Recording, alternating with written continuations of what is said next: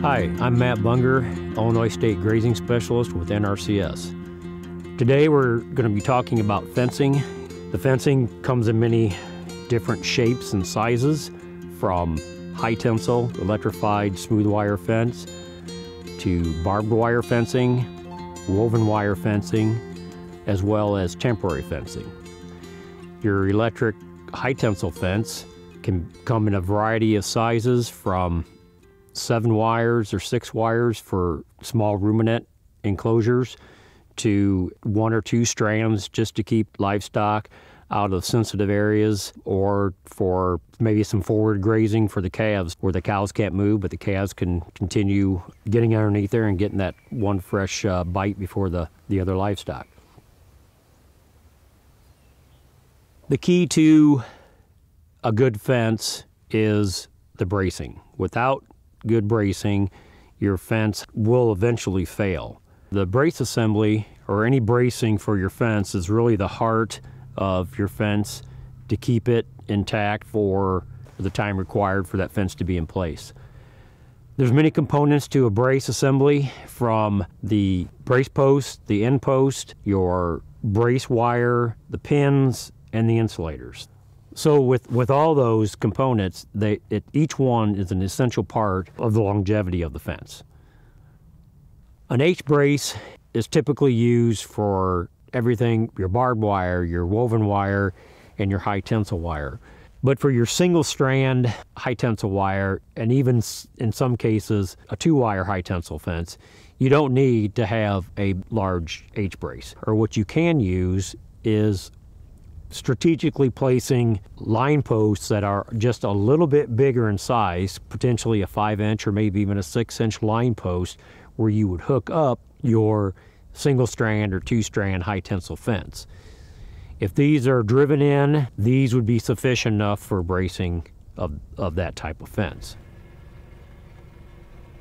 There's a number of different products fence can be built with, from wood, treated wood, to natural grown wood such as Osage orange or hedge, cedar, as well as your treated post, which again, those would have to be with a specific treatment as specified in our NRCS conservation practice standards and specifications. Or you can have other posts such as steel T-post, a composite type fiberglass and wood, as well as a straight fiberglass T-post.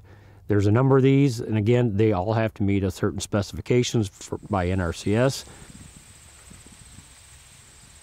With the steel T-post, there is a requirement that a steel T has to be the 133s, and this is a certain pounds per linear foot of post.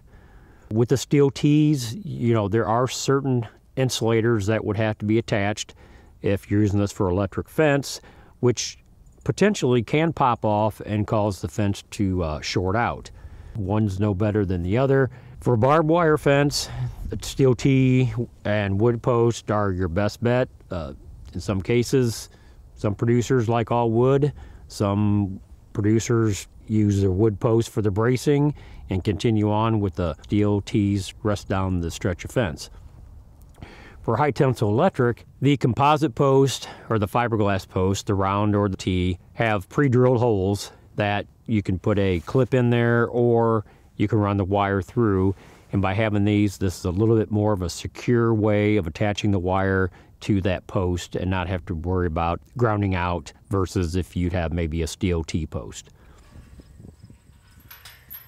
Another important consideration in planning a fence or your grazing system is locations and types of gates that might be needed in the operation to move the cattle from one place to the other.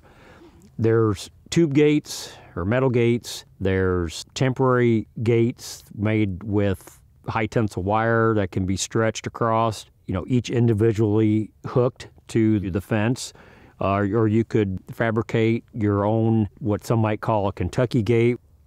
There's so many different components, and again, each of these have a requirement if you're building it to the NRCS standard and specifications. And each state will have their own, located in the Field Office Tech Guide Section 4.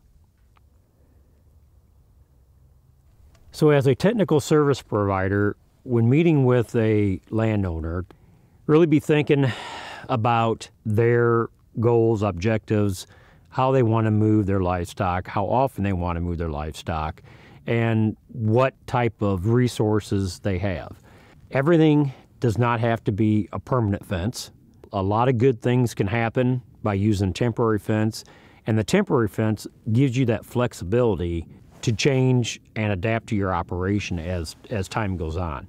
If you're working with a producer that you're going from a continuous grazing system to 5 pastures, and they have goals down the road to expand, but it's just not the right time, go with a temporary fence. Don't do permanent, because that really locks you in.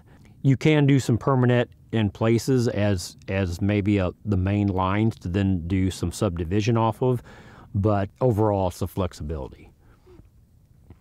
The use of 1-wire high tensile, even 2-wire and 3-wire high tensile is a good consideration to use around sensitive areas, some streams and creeks, around the ponds. It doesn't mean that these areas can't be grazed, but it's keeping the livestock out of those areas for the majority of the time.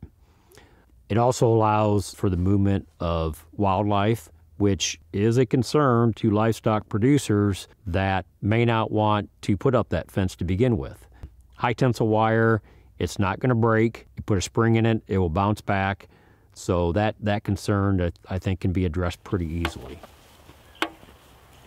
An additional component to your high tensile electric or any electric fence is the energizer. In all cases, you're going to have grounding rods at the energizer itself, and then you'll also have additional ground rods at the fence. There is a specified distance between these two sets of grounding rods. In addition to the energizer, you want lightning protection, which can be in the form of the lightning arrestor. Every fence should have a lightning arrestor on it no matter what. You could really save the life of your energizer, because these are not a cheap piece of equipment at all. There's a number of different types of energizers as well. There's your solar, there's your 110 power units. What works best? You know, when you're in a remote situation, definitely your solar is going to be the way to go. Without the energizer, containing the livestock is going to be very, very difficult. And that includes the correct energizer setup, ground rods, and power source. In order to make sure you're getting the correct current to your fence, you should get yourself a fence tester. It's good to check a number of places on the fence to make sure your volts are all consistent. As a TSP, when working with livestock producers, Practice Code 382 fence is what we refer to for all fencing practices. This covers, again, your barbed wire, your woven wire, your high tensile wire. It even includes corral fence and board fence specifications for installation. With Practice Code 382 fence, there is a lifespan of 20 years for the fence. So if a producer you're working with is not sure about their operation, putting in a permanent fence may not be the correct way to go. There's a number of sources out there on fence, as well as sources on how to build fence.